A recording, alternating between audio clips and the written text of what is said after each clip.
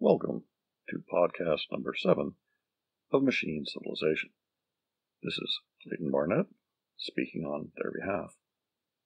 Drawing from what we discussed last week, dealing with the listener question of what might have been the result if some of the machines had been coded in China, I wanted to broaden that a little bit this time and talk about the international politics in which humans 1, 2, 3 generations from now in my future history find themselves, because it's a world we would recognize some of, but also would be very different to people from our current time.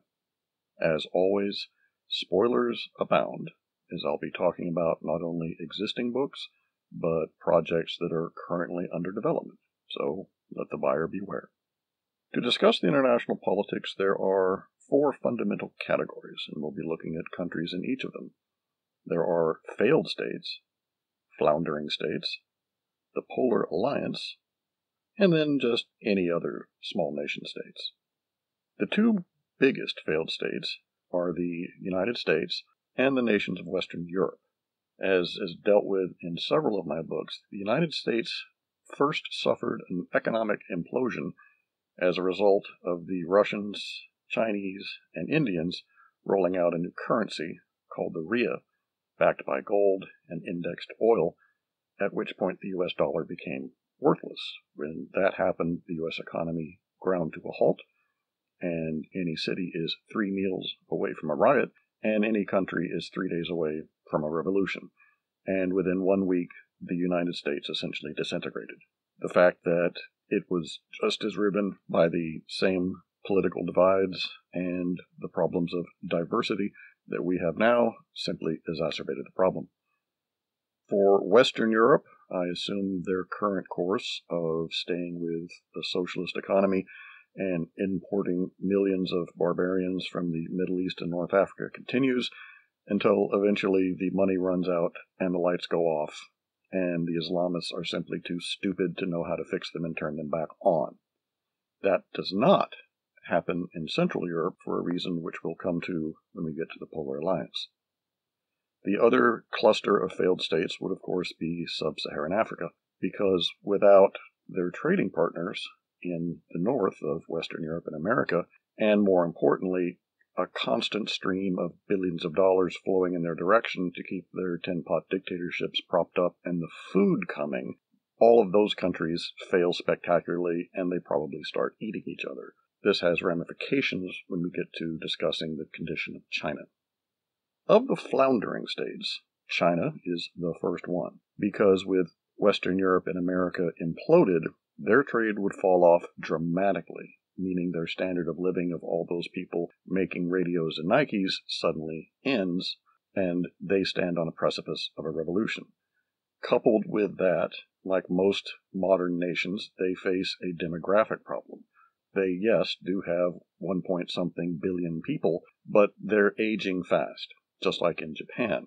However, not only are they aging fast, China also has the worst male-to-female ratio of anywhere in the world due to their culture coupled with the Communist Party's insane one-child policy. So they simply cannot reboot their demographics because they don't have enough women. That's their policy, and they're screwed with it. Also, as I did mention, since I was discussing China in podcast number 6, is their neo-colonial experiment in Africa to extract wealth collapses simply because the Africans aren't eating. There's no money flowing to them, and the Chinese don't have enough money to step in where Western Europe and America used to be.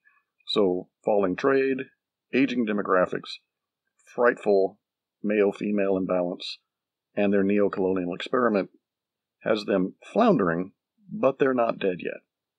To the north of former America is Canada, which, once they realized they had to start shooting American refugees fleeing the breakup of the U.S., were able to stabilize their country. In fact, the novel I am writing right now discusses how Canada has in fact expanded into the old U.S.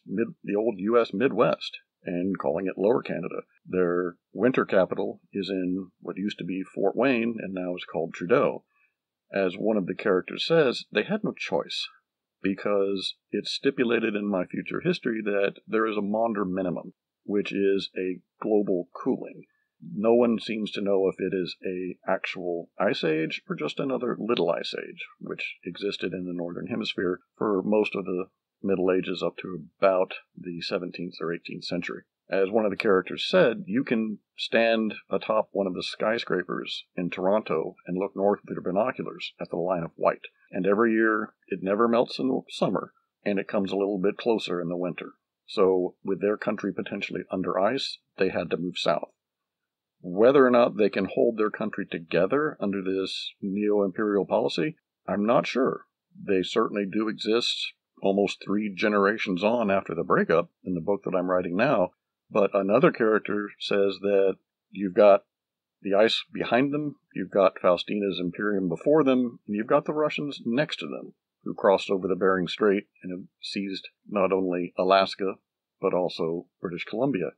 In fact, the Russians and the Canadians have fought a couple of minor battles in Alberta and Saskatchewan. So that's putting tremendous pressure on our friends to the north, and we'll just have to see how they hold up. Other floundering states would pretty much be all of South America. I have not been shown anything of how they're doing. Obviously, their trade with North America initially drops to zero. Once the North Americans get their feet back on the ground, perhaps that trade revives. But I really don't know. Parts of Brazil and Chile and Argentina are perfectly functioning countries. It's entirely possible that they take a hit in their quality of life, but maybe they're doing fine. I have no idea, and we'll have to find out. Just south of the former U.S. is Mexico, and considering that Mexico's a floundering semi-failed state right now, while they do occupy half of former New Mexico, Arizona, and Southern California, certainly up to San Diego and parts north, they're still, just like now, dealing with their constant problems with the narcos, even though they don't have any customers up north anymore. They don't have any remittance flowing back from all the Mexican workers in the U.S. because there's no jobs. And they also can't sell oil to the Americans anymore because the economy's imploded. So I think, from what I've seen, Mexico, in a fashion, hangs together, but it's by a thread. That brings us to the countries who are succeeding and are in what are called the Polar Alliance: Japan, Russia, the Empire, and the Imperium. Japan was able to begin to turn themselves around right when America was imploding, as is discussed in the prologue to Friend and Ally. Their brand new empress, who filched the throne out from under her cousin, made a lot of sweeping constitutional changes and harangued her people to start having more children, leading by example. I think she ended up with 12 children, to turn their demographic implosion around. Plus, Japan had a clear lead in the development of the machines, both the AIs, such as Tribe Tosca, and the sentient androids from Somi Corporation. Above that, the idea of reactionless motors, which is playing an increasing role, technological role, as my stories move further into the future. It was an idea developed in America, experimented in by China, but the Japanese were able to bring it into production.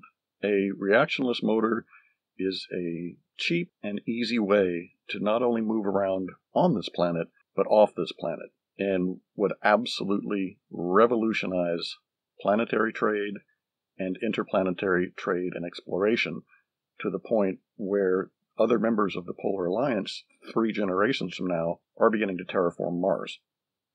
The second I mentioned was Russia.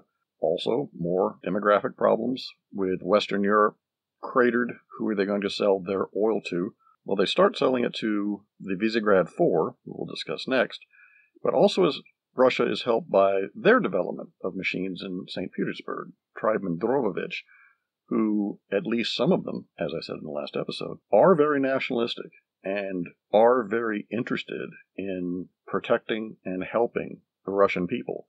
And they reform the political system, dredge up what's left of the Romanov family, and pop them back onto the throne. encourage demographic reform, encourage economic reform, and are able to negotiate with the Japanese to begin developing their own reactionless motors as well, giving them access to the stars. The Visegrad Group, which exists today, is Central Europe. It is a political and economic alliance between Poland, Czech Republic, Slovakia, and Hungary. They, while also part of the European Union, resist interference in their internal systems. For example, Poland and Hungary do not agree with the EU's stipulations about faggotry.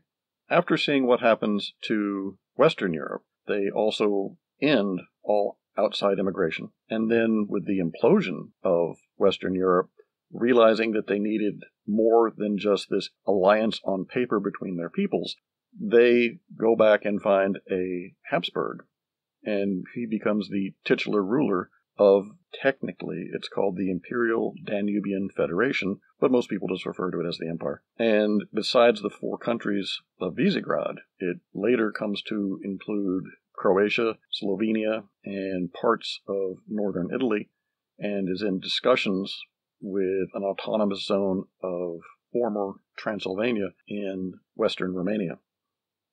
The 4th is the Imperium, which is Faustina's empire created in the old American Deep South. That's explained in my most recent trilogy, the American Imperium trilogy, of Princess Crusade, Empress Crusade, Goddess Crusade. And almost single-handedly, this young woman raises an army, first takes port city of Savannah off the Chinese communists, and then proceeds to reconquer all the Old South, bringing it under her personal control. And later, we see some areas such as central Arkansas and former Kentucky brought under her control as well, and there's an allusion to a punitive campaign through the old Acela corridor up to New York and Boston, although Boston's been destroyed, to link up with the Northern Federation, who I'll mention in a little bit toward the end. Also, we'll know, spoiler again, that in the 3rd book of the trilogy, Goddess Crusade, through a series of happenstance, Faustina is handed a stolen copy of the plans for a reactionless motor, giving the Imperium access to anywhere in the world in minutes, as well as off-planet, which makes a huge economic impact. Although not technically part of the Polar Alliance, but sort of given affiliate or auxiliary status right now, Australia has survived as well. At one point early in Princess Crusade, it's discussed that the fission reactors around Oak Ridge and a few other places are running out of uranium. And besides Texas, one of the only other sources for processed fuel is Australia. So obviously they've survived in some capacity. And I do know that they have sort of been offered this affiliate status within the Polar Alliance, but nothing's formal. So the Aussies survived, and I'm pleased with that. Good on you.